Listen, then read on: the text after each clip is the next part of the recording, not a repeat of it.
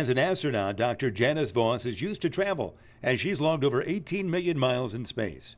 A recent trip to Elgin for Dr. Voss was a special day for her, and she also ventured to the Gail Borden Public Library as part of their Space Dare to Dream exhibit. The library's Denise Raleigh conducted a special interview with Dr. Voss, which we'll hear in just a moment. But first, Denise tells us some behind-the-scenes stories of Dr. Voss and her visit. She came into the library on a Sunday night after we were closed to go through the exhibit to make sure she knew everything that was here before she appeared on Spike O'Dell on WGN and on WBEZ, and that was part of this 848. It's a Steve Edwards show.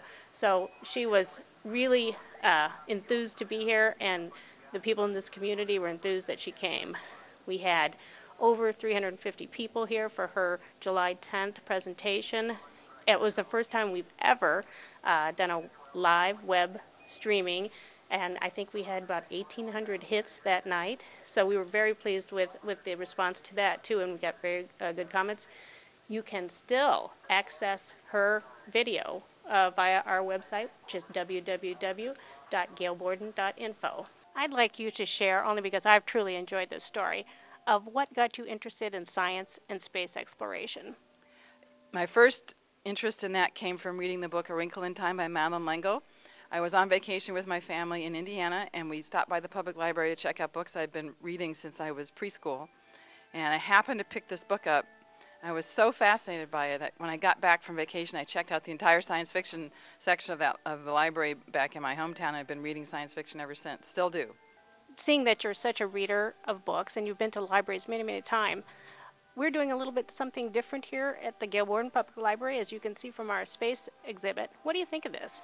I think that's a great way to continue to have libraries be a focus for public interest and a resource for all kinds of things. It's not just about reading. Reading is really a way to get information. And this is another way to transmit information that really inspires people to think of information as fun. And I think that's really great.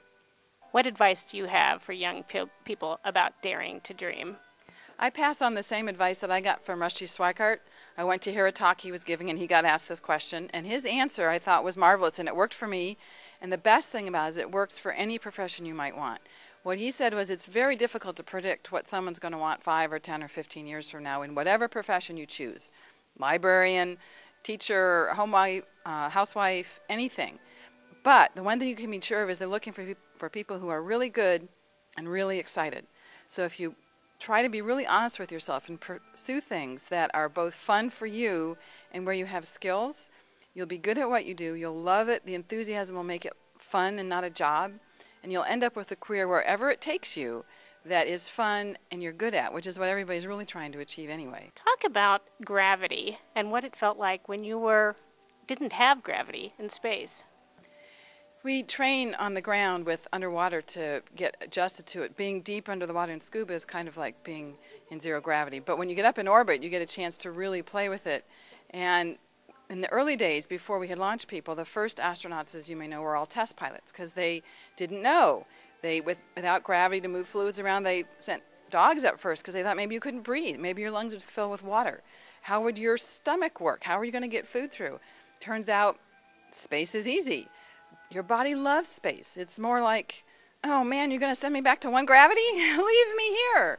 So it's really a lovely environment. You do have to adapt. Everything is different. You end up using your toes a lot more instead of your arms because your arms are busy doing things. Your toes control things, and you can't just stand still on your feet.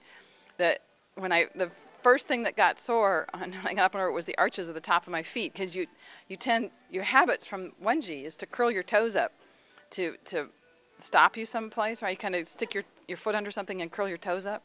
And you quickly learn that this is not going to work. You get better at positioning yourself. So you have some adaptation to do, but it's really quite easy. Dr. Voss, what are you reading right now?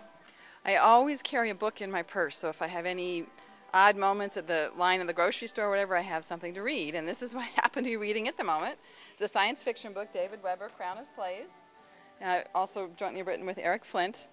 It's about a group of people who are committed to eliminating slavery in that part of their galaxy. You are a great lover of science fiction. Tell us about some of the books you've read and where you read them. Well, science fiction has been such an important motivator for me. On my first flight, everybody is allowed to bring 2 items on every flight. On my first flight, I took my favorite science fiction story, which is Isaac Asimov's Foundation, as one of my 2 items. We ended up having 2 extra